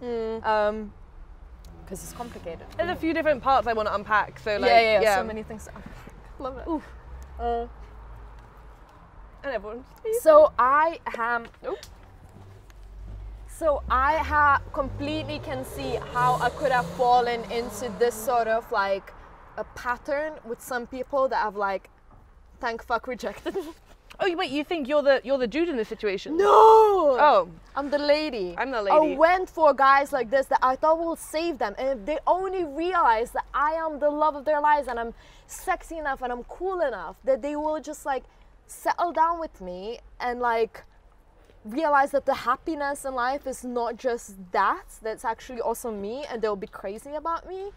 And perhaps they have done that for a couple of years with this person maybe, and it seems like they fall into this trap. Wait, that's yet a long time. again. We don't know how long term. That's the problem. Like, My only and very, very serious point of empathy with the dude, I will say, is just like, again, I don't know the class of these people, but I also think something to be said about people, not necessarily men in this case at all, actually, that have ambition to be better, become better, have a more sustainable income, and perhaps they have this insecurity that they constantly should be learning and are becoming better, and if they're not doing that they're wasting their time, and basically it's this like financial anxiety most of the time, or like not even financial but like ambition anxiety that they haven't got to where they need to be yet, so they're abandoning that relationship. Yet I will say that there is a difference between financial anxiety and ambition anxiety, because I can totally see like a Boris Johnson character sort of like ignoring his relationships just because he wants to become a prime minister. see, my take is that like I can see that anxiety manifesting in the man, but what that anxiety essentially boils down to is that you think your political work is more important than your relationship work. This is why it's such a mirror. And therefore, your political work is inherently not feminist. Because if you are saying that like, for the revolution, I need to be reading these 10 texts a day and writing these like billion-page articles that are going to go up on fucking Taylor and Francis and be 40 quid a read. That's your like prerogative. But like, if you're not there emotionally for your partner, you're not a good feminist, and therefore your revolution is bullshit, and I don't give a fuck. So I think there is a separation between Yes, but I also think there is a separation between like direct action people and academia people. But this is an academia people question, right? But those two hardly intertwine. As in, I don't think, I will shit on this person even more, as in like, I don't think their inherent thoughts is like, how do I bring up revolutions? How do I reproduce myself in this particular world where I can be seen again as someone who has better ideas? Not to say that they ever be born into direct action. No, they possibly have no plans to ever engage in direct action, but they'll write the paper on it with citations to the Lord. Like, exactly, yeah. But I mean, as in, it's even more politically desperate. My worry is that like I think woman, I don't know, the partner, the person, is it a woman? I see what she says. Yeah, writing, the woman in this situation is feeling like, essentially, like in the previous question, her partner is engaging in an activity that has nothing to do with her, that takes up the majority of her time and means that he can't be there for her. I don't give a fuck if that activity is saving orphans. Essentially, what she's saying is, my partner is not here for me, and he is making justifications based on politics. Like, no, I'm sorry, no. I've read this and I straight away was like, drop the waste man. Honestly, like, absolutely way more than any other question that we've ever read, but maybe I'm also projecting. No, but I'm also projecting, but like yeah, because this is the circles we're in, unfortunately. Yeah. Oh, unfortunately. I mean, you know, we love like academic content. My God, the idea that I would partner a dude, like, I'm sorry, I would give compliments to a dude and would only receive this fuck up. Maybe I have hugely like high standards, but a fucking dude I do like think that, like it is an okay request if you're with a partner for a long time to be like, hey, like, it makes me feel really good if you compliment my outfit, or it makes me feel really good if you notice that I've changed my hair, and to communicate that to them, because they might not realize, because they're so like, you know, Marxist and like, who cares about aesthetics, that you don't need that.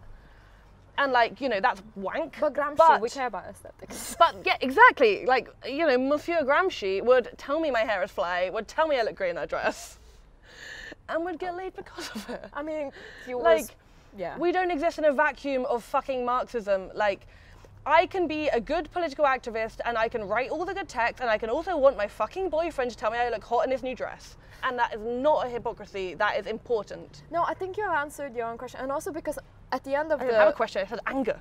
No, but at the end of the question, they were like, look, I have had these conversations. Like, basically, it's not even as being like, hey, have a conversation with your partner, perhaps, like, that's like a thing.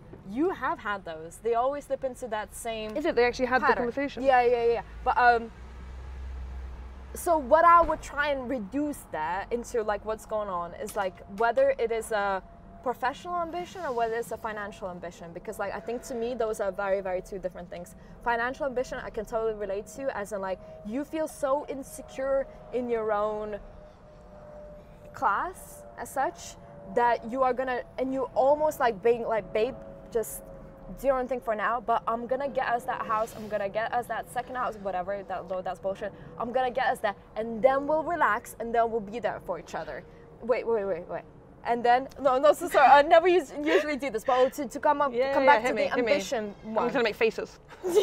But, and then there's this, not to say that that's still good behavior, because obviously working class people can also be absolutely fucking shit at relationships, but hey, say that myself, but there's something to be said that I think the sort of the ambition question in terms of, not to say that ambition financially is not the same thing, but like in terms of status, like if you already feel quite secure materially and actually there's not that much that can be brought status wise if they are going to continue in that endeavor, like you're already comfortable as is, then really it's just about their ego. It's not about pleasing you and your material needs. It is about them boosting their own ego. But it's not entirely about the ego. There's nothing about financial security in there. Like, you're giving them the big benefit of the doubt here. No one talks about their class like that a lot of the time. Well, they should, anyways. And you can with us. Yes, by the way, yeah, because we'll definitely talk about these things. Yeah, we love talking about class. Also, not to say that like those are not intertwined. Like, I mean, definitely a person that is, gonna also save the lady from her perhaps financial But I don't give a insecurities. fuck if you're Also, going to win a fucking Nobel Prize. If you're shit to your partner, you're shit to your partner. I like city boys. Yeah. But like, nah, I just feel like this is excuse making. Like, if you're saying that I can't be here for you and I can't compliment you in the way that you feel like you need, and But that's maybe a it's valid just for a fucking bit. need Maybe because I'm working on my papers, like, no, how many seconds of a day does it take to say, hey, you look really good, babe? 1.5. But it comes from a point of insecurity because they feel like they're not giving enough, perhaps. You were giving them to too their much partner. credit, I think.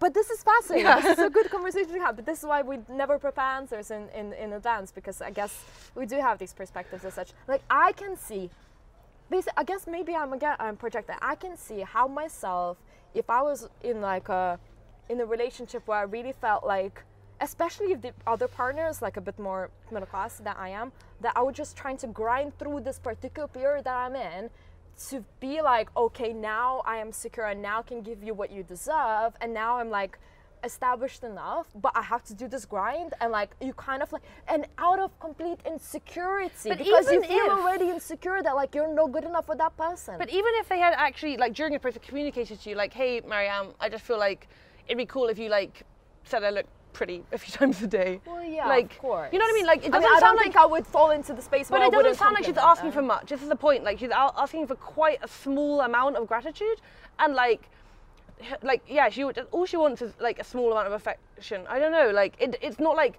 can you hang out with me every Tuesday? It's just like, can you notice that I'm attractive? And like, I don't know. Yeah, I no, think to be fair, and then if we boil down to like the sixth question, like, I could not hang out in a relationship where like sex is only very, very like mechanical once a month and then we're off to each other's worlds. I have been in those relationships and they reach the crisis point and they either get resolved to the point where we like reimagine and re-find ourselves and we're like banging again and it's great, or we break up. Like, it's a thing. Like, it's just, so I think that does reach to like a boiling point in a way, and I hate to be reducing it to that, but like I think the intimacy question and like the sort of the I think the more intimacy you have with the other person, the more actually you then get on. Like, that's the thing. Like, I just feel quite hard line against the dude in this situation because I'm just like, yeah, if you don't have time to have an intimate relationship with your partner, you probably shouldn't be in a relationship. Like, your partner is not just a thing that you can fall back on and pick up whenever you feel it's convenient. emotional like, labor, they're doing yeah. a lot of emotional labor. And Gosh, it's like, this yeah. is such a meta show. And like, a Everything goes girlfriend is kind of not a perspective. convenient thing that you can just like if you want that, get a fucking booty call. Like, But it comes from insecurity, probably, that they feel like not good enough for their partner as well. Like, I've also fallen into but relationships. you're projecting this. This is not in the question. Again, no, Like- me projecting is in the question. 'cause I do that. But no, absolutely projecting here. But like, I've also fallen into the spot sometimes, like where I am cold sometimes, maybe to my partner, because I feel insecure as to what I am or who I am. So like, I want to become that better person so that they will see me in like a whole new light, and then we begin a new chapter, sort of thing, which is wrong. But no, but I think that's fine. But it seems like he is just prioritizing his political work, not his political work to better. Like, it doesn't come through that he's doing his political work to better them. It comes through that he's doing his political work to better the future of politics, and she is a second in that dynamic. Like, first comes a revolution, second comes my girlfriend, and that's the thing I have issue with. But also, like, they said they're reading academic texts. Not necessarily are they like political That's academic. true. They It might could just be be like fucking biology, you boring know? shit, or yeah. like quantum physics. in which you know case, what I mean? fuck you. Fuck No. physics. So this me and Rowan disagree, but like that's fine, because I think That happens sometimes. if anything, political academia is actually way more boring than like, mate, if someone could be like quantum physics, babe, I know a lot about it.